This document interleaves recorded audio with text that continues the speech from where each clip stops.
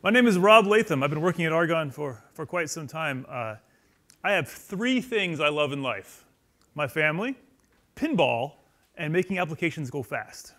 Applications go fast in two ways, right? They compute fast, or they do the I/O fast. And the compute side, applications have that covered, right? The computers get faster. There's more CPUs. There's accelerators. I'm not going to worry about that. Someone else is going to make the compute side go fast. But the I/O side, that's a little bit different story. That needs a little bit more work, a little more love, a little more attention. How many of you here have an I/O problem? Wrong. All of you have an I/O problem. Maybe not today, but at some point in your computing career, you're going to get to the point where you want to do something I/O related, and it's going to take longer than you want. Your problem size will get bigger and bigger. Every year, your science will get with a finer resolution every turn of the crank. Your storage will plod along at some measly rate per year. The peak bandwidth on Theta is 240 gigabytes a second. That was the same rate for Mira. So here we've changed the machine. We've got new architectures, CPU-wise. We have the same I/O bandwidth. Quit. So what I'm going to do in this talk is give you a bit of, well, I've got a couple of different talks today. We're going to start off in this session talking about some of the fundamentals of the storage. And we're going to actually write some code here. So I hope you have your tokens to get onto Theta. I hope you've been logging into Theta and using that machine, because we're going to do that. And I'm going to give you all 5 minutes to do these examples. So I hope you don't spend those 5 minutes finding your key fob. So I'm also going to try something a little bit different, where I am going to talk a little bit about something, and then we're going to do these examples, and I'll talk about something, we'll do some examples. And so as you've probably heard from many speakers, we're going to solicit you for feedback. Please let us know how this works out, what we can do better. I'll tell you right now, I'm going to give you a bunch of C examples, and I'm sure many of you want to see Python or Fortran, but I don't know those languages, so you're out of luck. No, we can get you in the right direction if you need that, if that's what you want to do. But we're going to talk about the simple POSIX example on the bottom. I'll show you an MPIO example later, and parallel netcdf on top of that. And then Quincy later on, we'll talk about HDF5. I have this Darshan logging and characterization tool off on the side. We'll talk a little bit about that too, and use that to see what's going on inside of our software.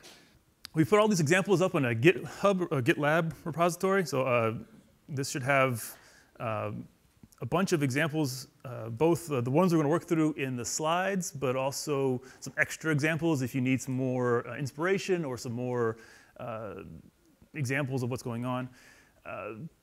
I will walk you through it's called the array example, but there's also a more fully worked out game of life example, which shows a little bit more about how you might have different backends. The data structures used are a little more elaborate, but it just seemed like a bit much to go through for hands-on in the session. So that's more like extra homework if you want to do that later. Phil will mention Globus, the data transferring routine we have later tonight. So there's some write-ups there and some little test examples you can try out with that. In our example, we're going to deal with a fairly common scientific data structure, the multidimensional array. Now, of course, there are other data structures used in scientific computing, but in the end, the I/O interfaces, the best we can come up with really is a multidimensional array. So even our friends at the Flash group will use adaptive mesh refinement codes. We'll take that adaptive mesh data structure and convert it into a series of multidimensional arrays to store the data. We've taken a couple cracks at representing graphs or unstructured meshes, but those are just a little bit too irregular to really give a good I/O optimization techniques, any opportunities for I/O optimization. When we think about the array, right, the real challenge is how do we decompose our working set? And in an array, you can decompose it row-wise, column-wise, chunk-wise, and all of those will matter based on your science. The first example that comes to my mind is a colleague of mine was trying to get some good performance out of a volume renderer, and he was kind of running through the file in a very not irritating way, a very complicated way. And so I suggested, well, why don't you just read the array row by row, And well, it turns out if you try to apply a row of data, 2D row, to a 3D volume renderer, right, working on that math through a 0 dimension is not going to work out. So he needed to use 3D chunks. And so he came up with approaches that made that work better. In our examples, we're going to deal with row-wise decompositions. It's the easiest way to explain it. Actually, we're going to write row-wise, but we're going to read in a column. So you'll see a little bit of that. Again, I don't know if what your application is trying to do, but hopefully you can take these lessons here and apply it to the more complicated approach. The main focus of I/O from my side for a long time in my career at Argonne has been on the checkpoint restart I/O, the simulation I/O. An application will have try to model the atmosphere or model a supernova exploding. And then at some point, because computers fail or allocations run out of time, you're going to want to write your state so that you can either pick it up where you left off on the same machine or take that state somewhere else and continue your experiment or analyze your experiment somewhere else. In the early days of computing, the old vector craze provided operating system level checkpointing, and that was really neat. The applications just had to send a signal to the OS, and you got a state checkpointed, and you could pick it up where you left off. Today, the story is a little complicated in some regards because the OS doesn't give you any help there. But it's simpler in other regards because the application then can dictate what it puts in the checkpoint. And if you are not just worried about defensive I/O for saving your state and picking up later, those checkpoints could also be used for analysis and visualization. So a canonical representation that would be able to restart on other configurations of the machines, right? If you write a checkpoint file that only that assumes 100 processes or 1,000 processes or 1,000,000 processes are going to read this file, you're limiting your restart opportunities. Checkpoint I/O touches on a little bit of a question we had earlier today. Why would you use collective I/O versus independent I/O? And this notion of a checkpoint, a period of time when all the processes have finished their computational work and now need to save state, lends itself very naturally to a collective routine. Just like in message passing with MPI, if you have an algorithm where every so often everybody needs to exchange data, you'll use a collective all-to-all, or you use a gather or reduction. You can't use those if your algorithm is more free-form. You have to use the independent routines. The same thing is true for I/O.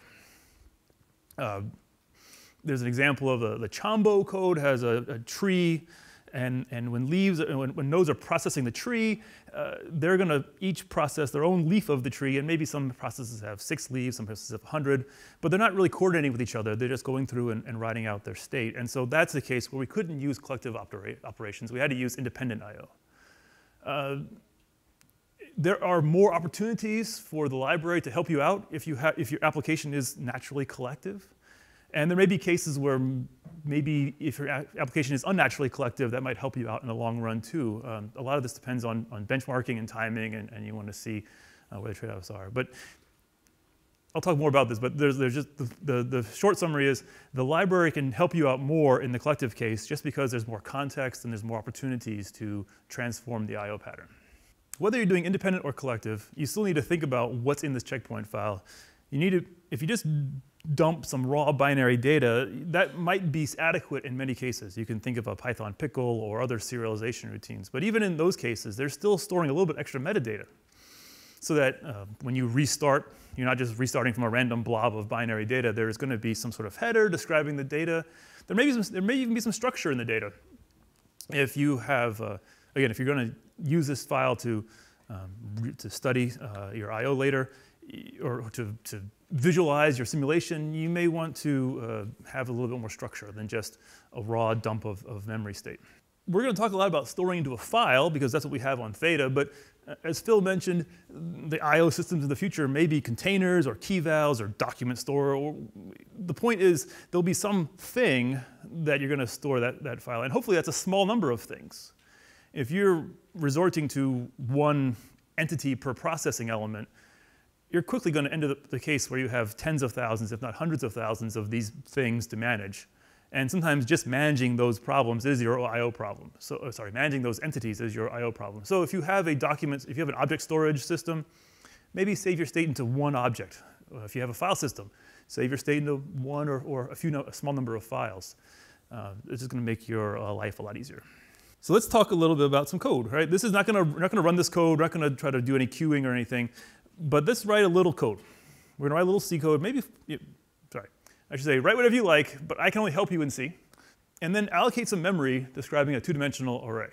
Now, if you look on Stack Overflow and the MPI questions, there's always someone trying to figure out how do I describe this data when I did a for loop for these arrays. You might think, I've got 2D, so I'm going to allocate an X, allocate for every Y, I'm done. But try to do allocation in one single allocation. You'll have an easier time writing that and sending that around to other processes. If you checked out the Git repository, there is a setup environment.sh file, which doesn't do much other than load a few modules you'll need later. For this example, you don't need to worry about it, but it's there for the parallel net CDF examples and then Darshan when we get there in 2 or 3 cases from now. All right, so let's take a look. If you got stuck and you need, or you don't want to work in C, or you just are doing something else, I have in here a solutions directory where I've worked well, there's a bunch of stuff in there in my copy, but where I've worked all the examples out, and you can go there if you run out of time. But try to do it on your own, because that's fun, and we can look at the examples because I'm going to try to work through a bunch of stuff, and I'm still learning how much time to give for these exercises. All right, so there's not much we can do in C as far as annotations. So the typical way to have an object in C or describe what you're doing in C is with a struct, right? We're going to have it's a row by column array, and we'll throw an iteration or parameter in that struct so we can say, I wrote this checkpoint out. It's the 100th iteration of my experiment. In this case, it'll just be the first iteration because we're not doing anything other than a little toy program. And here's a couple examples of how we're imagining how you'd allocate the array. A big malloc of x by y by integer. And again, we're dealing with C, so we have to sort of understand the memory allocation pretty fundamentally. I suppose in Python that would just be something silly, some one-line trivial answer, as Jalene showed earlier. The hard way of doing this would be if you, as I mentioned, allocate it in a loop. Describing this bad way would require creating some very sophisticated MPI data types. You can do it. You're going to spend more time, more system calls allocating memory, and you're going to have more overhead running through this. C is a caveman language. I don't make any pretension about that, but it is an easy way to walk through memory and deal with pointers. And so as we're dealing with these arrays, they map pretty naturally to C arrays. So I'm going to talk a little bit about the POSIX layer, and Phil was grumbling about this a little bit. If I teach you the hard way and then show you the easy way, are you going to feel cheated? Like, why didn't I show you the easy way first? But I think it's pretty important to see all the different mechanisms that are going on under the hood. Even though there are a lot of new parallel file systems and new approaches, they're almost always going to be a POSIX interface to those, the open, close, read, write semantic. Phil showed you an example of that, where no matter what you're talking to, you get the same simple system calls to work with. Now that's good and bad. It's flexible, it's everywhere. It's good because it's flexible and everywhere. It's bad because this interface is 40 years old. And it doesn't have a lot of the concepts we think about in a parallel environment. You had the MPI tutorial on Monday or Tuesday. You thought about notions of communicators and data type descriptions and the context of processes working together to do a computation or an exchange of data. None of that is present in the POSIX examples here. You barely get hints. You can talk a little bit about what kind of workload you expect to do. I'm going to write this file only. Okay, maybe the application, the operating system can do something with that. When you write, only one process can really just say, you get a file descriptor and the operating system only knows one process is writing. Now, 1,000 processes may be writing to the file, but there is no way to indicate that through this interface. And good old Fortran. The portability problem is even more magnified in Fortran. The compilers will do things like pad records. There'll be 0 or more padding bytes between these I/O records.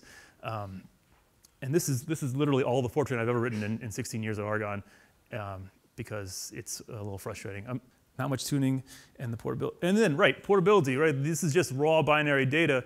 There's not any sort of self-describing or performance portability, platform portability in this data. It's just, we just dumped out n bytes to this file.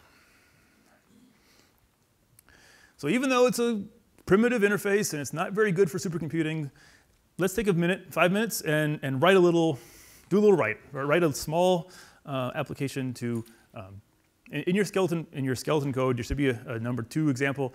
There's a write data routine where you pass a file name in. Let's open that file, write the file, close the file.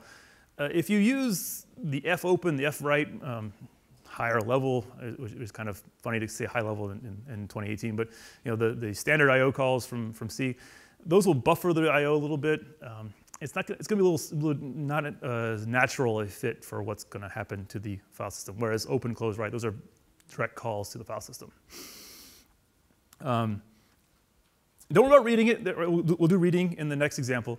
Just take a few minutes and let's write out that array. We're going to write out the description, the metadata, maybe a header, and then the array.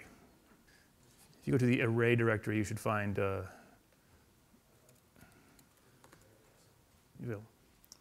description code that we talked about in the last example, and then look, this is going to be two POSIX. And if you get stuck, if you want to peek, if you want to just read the code instead of write the code, there's a solutions directory where I've done all these myself.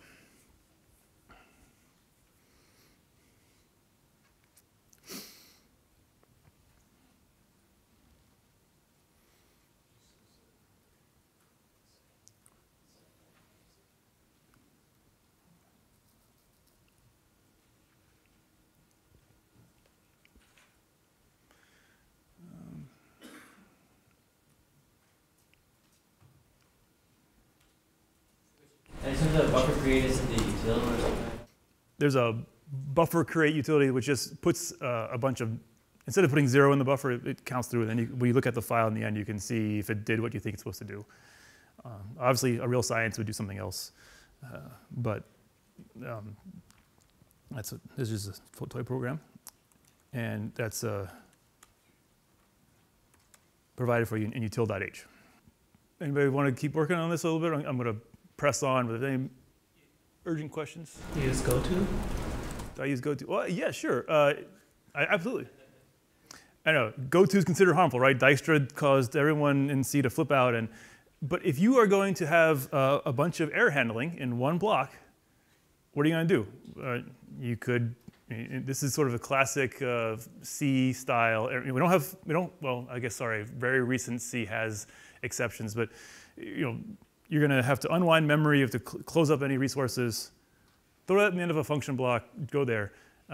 This is not the kind of spaghetti code that Dijkstra warned about and GoTos are considered harmful. It is a way of keeping everything done in one spot, and is sort of the closest thing we can come to a C++ destructor. Right? If you had resource allocation is initialization, right? That's the C++ pattern. It's C, right? It's, again, K-band language, you're on your own here. So yeah, you'll see some of that peeking through. But yeah, good. I'm happy to entertain other ways of unwinding state at the end of a function where something goes wrong. For this toy example, it's probably overkill, but if you had nested ifs and various clauses going on, having one place to bail out is probably the right way to go. So hey, here we go.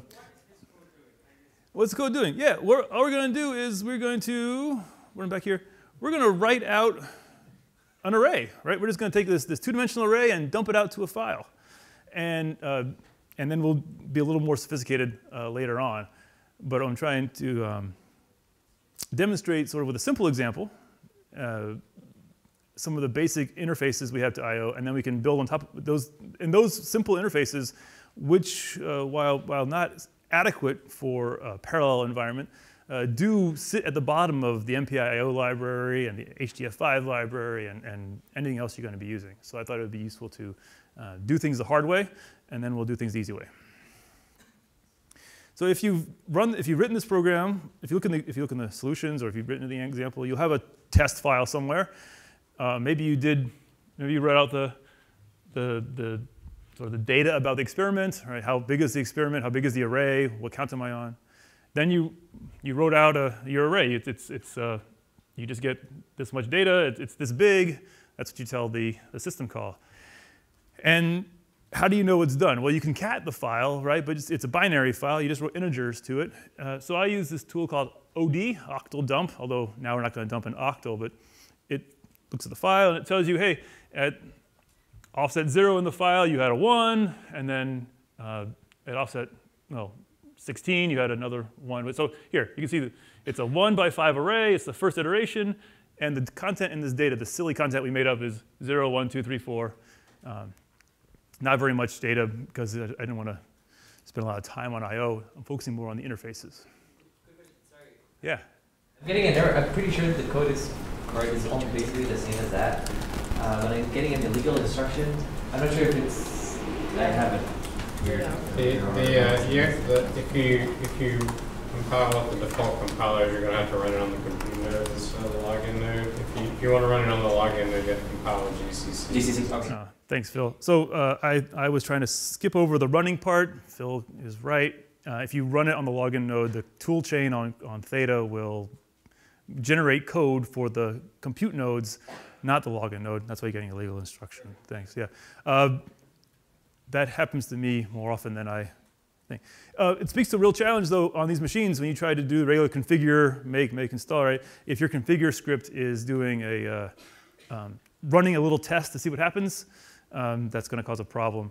This is with the blue gene. It was even worse. The architecture of the login nodes and the backend nodes was totally different. But it's something to think about when you're writing your configuration scripts. But let's talk a little bit other ways people do I/O. And this will be an actual MPI job. And you should be familiar with MPI now. You're all experts after listening to the MPI folks talk earlier this week. So you should be familiar with this idea. We're going to jump right into another hands-on example. Now, in this case, instead of having one process writing the data, now we have many processes running. And these many processes, right, we can't do parallel I/O through the POSIX interface. So, and this is an approach used by many applications. We're going to send all the data back to rank 0. And so we're going to gather with MPI call. We'll do a collective gather. And then rank 0 will do the writing of both the header and the array. And in this case, you'll have one row per process. In this case, this is a smaller array than what you're working with. But in this case, you have 5 processes. Each process would write a different array, a different row to the array, or contribute a different row to the array. And rank 0 does all that I/O. Now, there's some nice. This is an approach that was used in real science codes for a long time, because maybe not recently, but having one process gather up all the I/O simplifies a lot of problems, right? You don't have to worry about where to put each row in the array. You don't have to worry about contention of the file system. Just one process writes it. And if you have a small amount of data, this might be just fine. Certainly the opposite, right? Reading a small configuration file and broadcasting the result to everybody else, that's not a terrible approach. So you go back into write data. You can copy a lot of the code from your last example. Okay, I know we changed the write data routine a little bit too. We are passing in a communicator. Now, we're going to work on COM world, but you could imagine a scenario where you have some processes that are I/O tasks and some processes that are something else. Using COM world all the time is probably not the best approach, but for this simple example, it'll be just fine. Yes? So the empty master model would work very well if it's a serial file system, but if it's parallel, it wouldn't be ideal, right? It wouldn't. No. If you had a small amount of data, it might be okay. If you profiled your code and you spent 99% of your time doing something else and 1% of time in I/O, maybe you take the shortcut and get through there. Maybe you are on a system, and these systems often deploy the compute hardware first, and then the storage comes later. Maybe you don't have access to very much hardware. So while you're working on this, I just mentioned, Jalene mentioned a tool called Darshan. Darshan has been a tool we've used for a while to characterize I/O of MPI applications. So we couldn't use Darshan to characterize a simple serial I/O writer. But because we're using MPI here, we're calling MPI init and MPI finalize. We can actually look at the Darshan log a little bit, and why? So there's two lessons here on this example. Sort of a way of, you could think about doing I/O, but I hope you don't do very often. But also a way of using. We're going to look at Darshan and sort of understand what it's telling us. Yes, Stefan? So there are file formats that support parallel output, right? File formats that support. You can put out separate parallel file segments and then collapse them together in a visualizer. Well, it's just running So you would have two different approaches. You could either canonicalize your data and make sure everyone writes the same global state in the file, or create many files and rely on your post-processing tools to manage that challenge. Sure. For any approach, if you have to output a time step or a file per time step, and then you output a lot of time steps, will there be a limit on the number of files you can have in the system? Usually there is a practical limit. However, our colleagues some of our colleagues are working on a file that has literally 2 trillion files. A particle tracing program that works on 2 trillion files, which is a little bit more than most file systems were expecting. And so there's been some other libraries and techniques that have helped manage that problem a little bit. I would not recommend creating 2 trillion files. I would recommend creating 5 files, 10 files, but... and so there's 2 trillion files because you're tracking all those. It's creating 2 trillion files because in the end, when they want to figure out which particle did what, it was just easier to treat the file system like a directory, and then when they, at the end of their experiment, they realize they want to see particles 10, 2 million, and 345,000. So having the 1 file per particle per time step was a way of them then going back in time and figuring out what I need to know. And I still think the approach is crazy, but they're getting science done with it, which is an important point. Computational scientists are pragmatic folks, and if they get best performance by writing 1 file per process, they're going to do that and let the other person figure out the visualization challenge, the data management challenge. I would, hopefully through lectures like this, we can have both the convenience of a small number of files and good performance. Although, is there an upper limit to how many files you have in the system?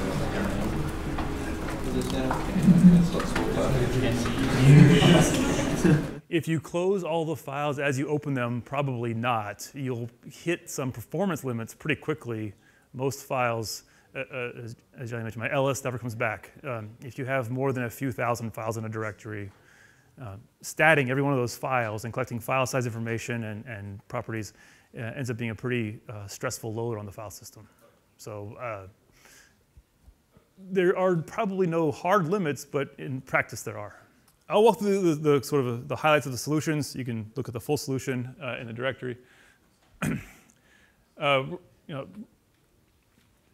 Everybody's got their own slice of the array. Everyone's got their own piece, and this buffer create routine is going to fill the array with some data that's unique to each process.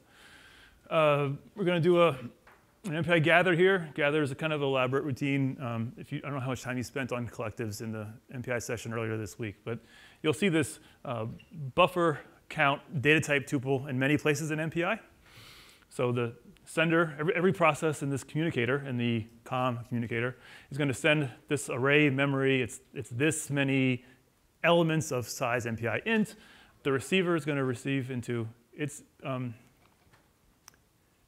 array, and then that's not nprox. Well, this is the receiver contribution to this, and then is there a page 2? Yeah, and then rank 0, right? If I'm rank 0, I'm going to do all the same stuff, except I'll write nprox data instead of x times y. All right. So I have to skip these questions because we're running a little slow on time.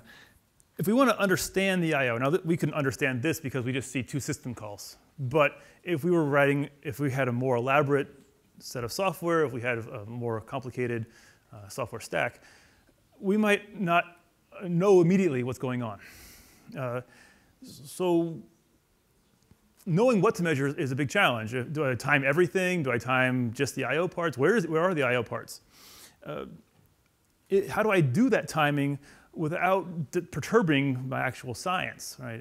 If you are going to log every I/O operation to a file, you will be able to understand pretty well what's going on, but you will have created another I/O problem next to your original I/O problem.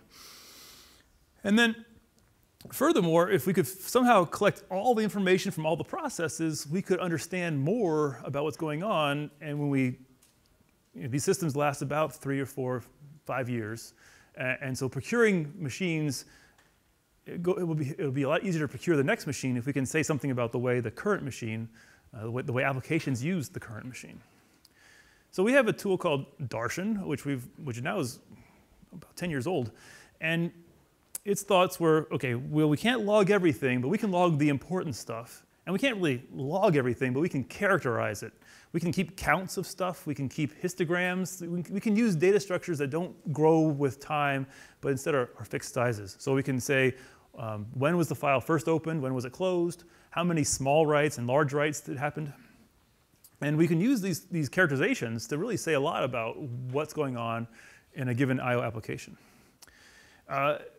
We've managed to convince most sites to just leave it on by default. And so every application that runs an MPI initialize and finalize is going to get a Darshan log. Our friends at ALCF and NERSC and KAUST and NCSA are all using it. And you could install it on your laptop and run it there too. So what is in it? Well, okay, sorry. How are we doing it? Well, we're going to have the idea of wrapping every I/O call in a lightweight fashion. We're not going to do anything during the I/O call other than twiddle some bits in memory. We'll defer all of the processing until shutdown time. When your application calls MPI finalize, that's when Darshan's going to go through and say, okay, well, you called open 10 times, you called MPI file open 1 time. We'll compress that file and then write it out to a log file. And hopefully by deferring all the work until MPI finalize, the science that's been going on hasn't been perturbed very much. And by doing the write as efficiently as possible, even the shutdown time won't be greatly affected either. Once you have a Darshan log, it's a bunch of binary data on a file system somewhere, but you can run a script to generate a report, and it will tell you things like a count of how many operations were made. I've made this many MPI/IO calls. They turn into this many POSIX calls. The access size histogram is really helpful to me. And then some counts of what happened. So in this case, a nice big access, a large count, but the access size is very large. It's a good efficient file system, a good efficient I/O access pattern. As I mentioned, we're collecting not just logs per process, but we're collecting every process's logs, and then we can do things like stuff this all into a database and ask questions about what's going on. Here's an example that our friends at NERSC did on an older machine. But the thought was, how many processes are spending a lot of time in metadata? And the metadata is things like opening the file, seeking around in the file, closing the file, things you wouldn't think of as doing I/O. And so we went through this file, we searched everything, we sort of defined, okay, well, if I'm doing 30 seconds of metadata and I'm using a lot of processes, how many problems will I find? How many problem applications will I find? And you might think, well, 25% of your time in opening and closing files is pretty severe. There won't be too many here. Well, no, they found quite a few. And in fact, one of them was spending 99% of its time opening and closing files. So that might be a case where you might tap that developer on the shoulder and say, hey, I'm not sure what you're doing here, but we can do something better. Again, scientists are pragmatic folks. They're focusing a lot on the science part of things, maybe not worried so much about their I/O parts. And so when you have this kind of always-on statistics collections, it gives us a chance, gives sites a chance to proactively intervene with these applications before they start burning a lot of CPU time waiting for their I/O to happen.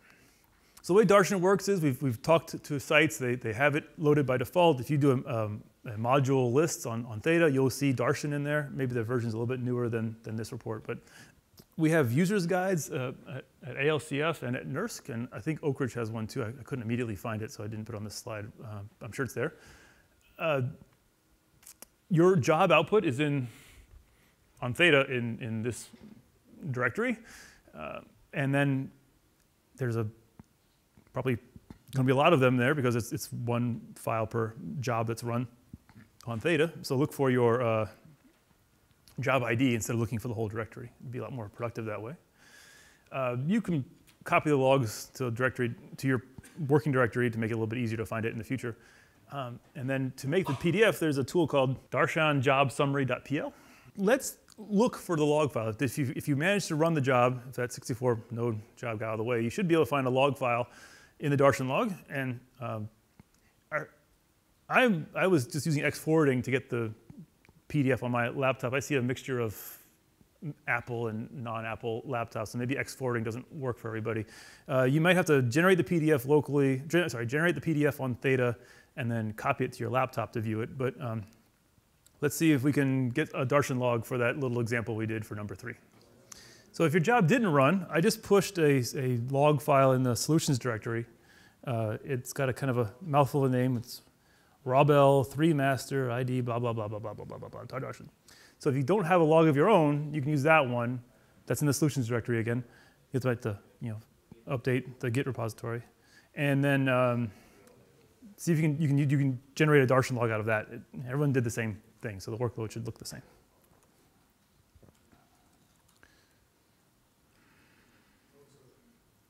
So the Darshan file is only made at the end of the job. That's right. That gives us 2 interesting failure modes, and we found in both of these. As we said, so your bioinformatics scripts aren't going to work because they're not MPI jobs, and so we're not going to be able to get Darshan data out of those. If your job runs until wall time and then just dies because you don't really care, you're just going to run a while, you checkpoint periodically, and you'll just pick up where you left off. You won't get a Darshan log there either. So you actually have to call MPI finalize to get this information.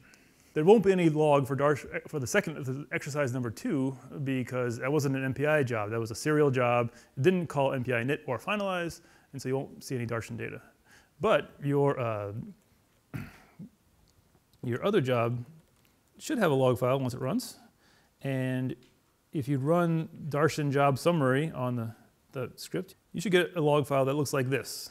And it will tell you that you opened the file once, and did 2 writes. This is not a very fancy file, but the histogram talks about the small header that we wrote, and then a somewhat larger amount of data as you wrote all the array file information. You can see 640 bytes of data, which if each array is 20 bytes, 32 processes, that all works out. 640 bytes is 4 bytes times 5, because the header constants were pretty small, times 32 processes. Does the Darshan file just write out where you ran, or where do you find it? All the Darshan logs are kept in the same place. On Theta, that is right here, loose, Theta fs0, logs, Darshan, Theta, and then there's a forest of directories, year, month, day, and then you can finally, in that day directory, you'll see a million files. When you submit your job, you get a job ID, and that job ID is stored in the file name. So if you look for that job ID in the directory, you'll get the file, the Darshan log that you're actually looking for. Would it be easier if it stored it where all the other log files were? I think when we decided how we were going to do this, we figured most users weren't going to want to be surprised by a Darshan log file, and this way they would be able to either opt into it and to go find it, or we as I/O people could go look for it for them. The notion was that these log files would always be there, and then if we ever need to figure out a problem, we could go figure it out. Now, as over time, you're right, application people are getting a little more sophisticated, and they're like, well, I'm gonna look at the Darshan logs, and I'm gonna go find it, and I think the design choice was to minimize surprise to the user. The idea was to trick them into running this and never want to disable it. So by sneaking it into the environment and keeping the log file somewhere else, the users can run a bunch of experiments and never see Darshan logs until they want to see them. So should it run like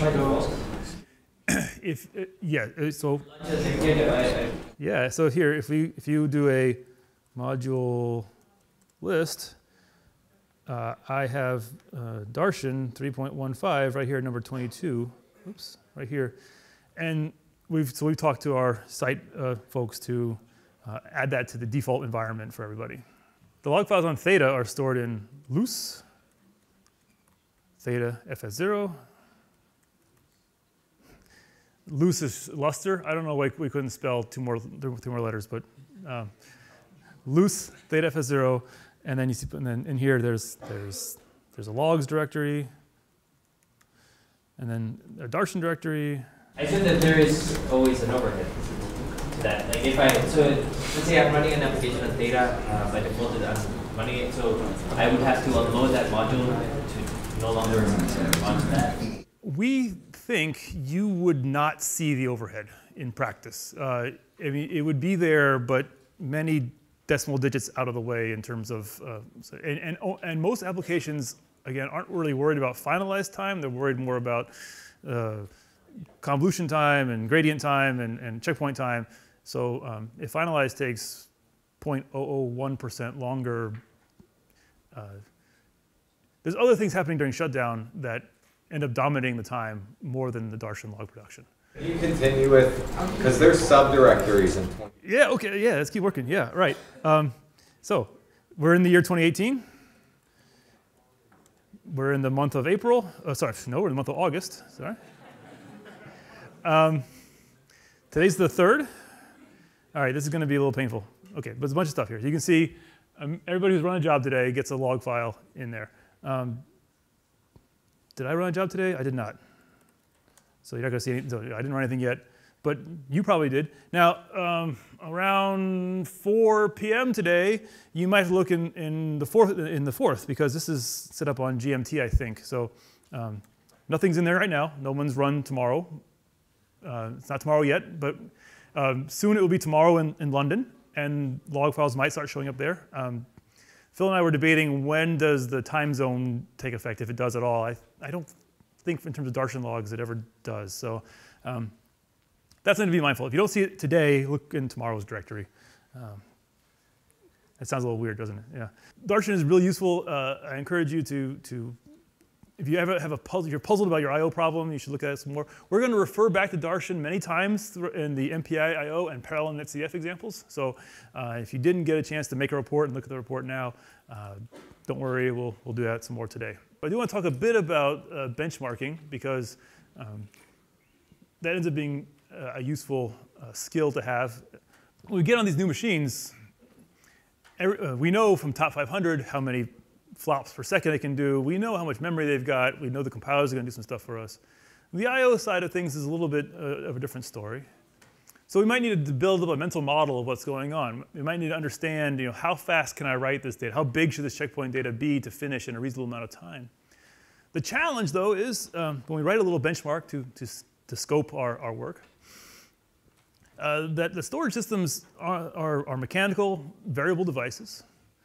There are caches throughout the system at the disk and storage levels, and as well as in the client and server sides. And it's a parallel job, so there can be some weird timing issues going on. I'll talk about each one of those as we go on. So when you store a byte to memory, or you compute the product of two factors, once you measure that, that's going to basically be how fast your CPU is. The CPUs running on these machines aren't doing power saving or anything like that. They're just going to be running as fast as they can to get you the science you need. You can even use this to sort of determine how big your register space is, your register file, your L1, L2, and swap memory spaces are. And you can see that if I multiply an array of a million integers, it's very fast. If they fit, 64 integers are very fast.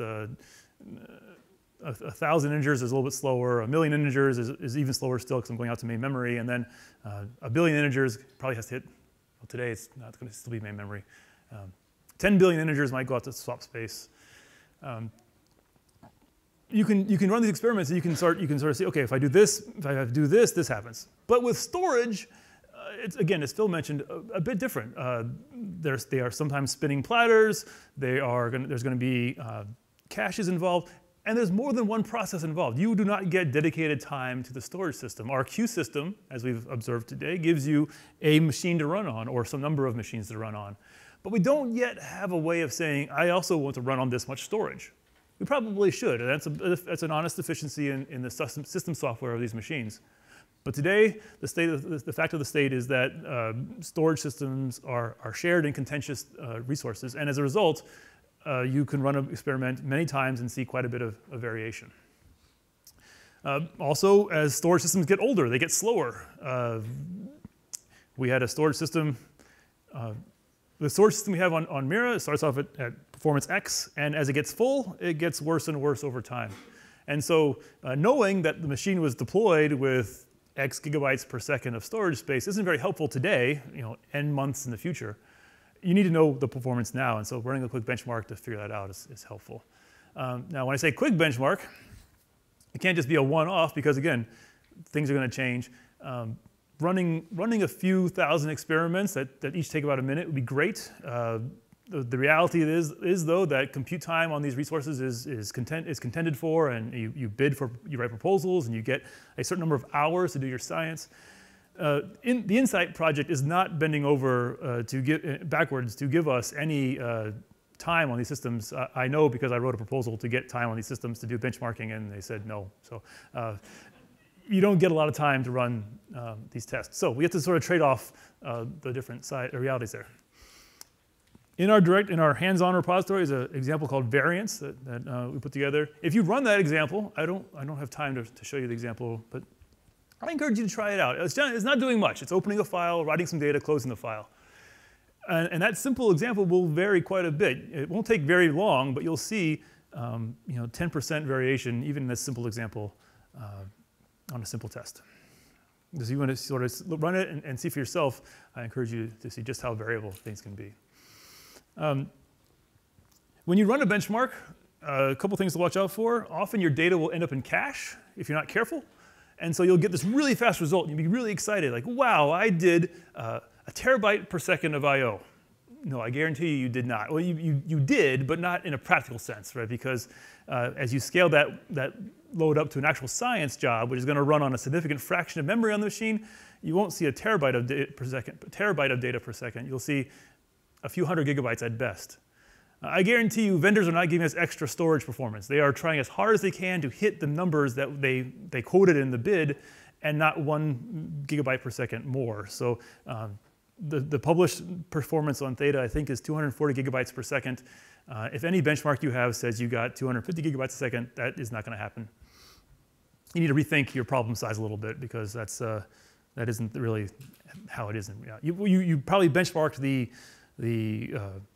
burst buffer, the SSDs that are on Theta. You probably benchmark the memory on the server VFS cache.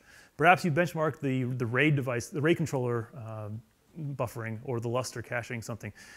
It's actually quite challenging to exhaust all these caches, and challenging also means lengthy. So that has been a big headache in terms of really understanding what is the I/O performance we're going to get in these large experiments. I couldn't think of the right word for this. It's kind of a variability. It's kind of a ganging out problem. But the thing is, if you're going to time your I/O experiment, and this is in this simple figure, there's 3 processes running.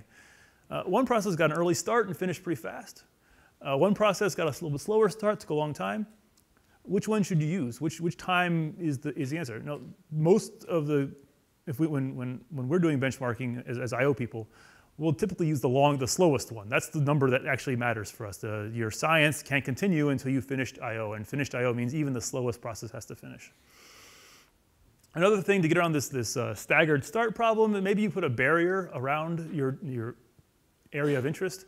MPI barrier is not perfect. There's no guarantee that processes leave the barrier at the same time, but it does sort of get everybody synchronized a little bit. And if you look in the variance example, you'll see both of those. You'll see both a barrier around the time and a reduce to get the maximum time that any process took. So in our hands-on examples, there's also a game of life example. I didn't want to spend a lot of time on that because it was tough to sort of run the examples and talk about it at the same time. But this is a good example of a little more sophisticated use of MPI data types. You can see I think you talked about the game. Did you talk about the game of life on Monday or Tuesday? Yeah. So when you're describing the I/O region, you have to worry about ghost cells. You have to describe a little bit differently. The use of their API is a little bit more sophisticated than this toy example we wrote. So in this case, there'll be a POSIX, an MPI, and a parallel NetCDF implementation of their checkpoint and restart routines. And that's about all I really want to point out about that. I would encourage everyone to go get some lunch, and when we come back, we'll talk about actual parallel I/O. I know we laid a lot of foundation here for the parallel I/O part, but I think I'll be calling back to a lot of these ideas and concepts by ways of contrast when we come back at 1:30.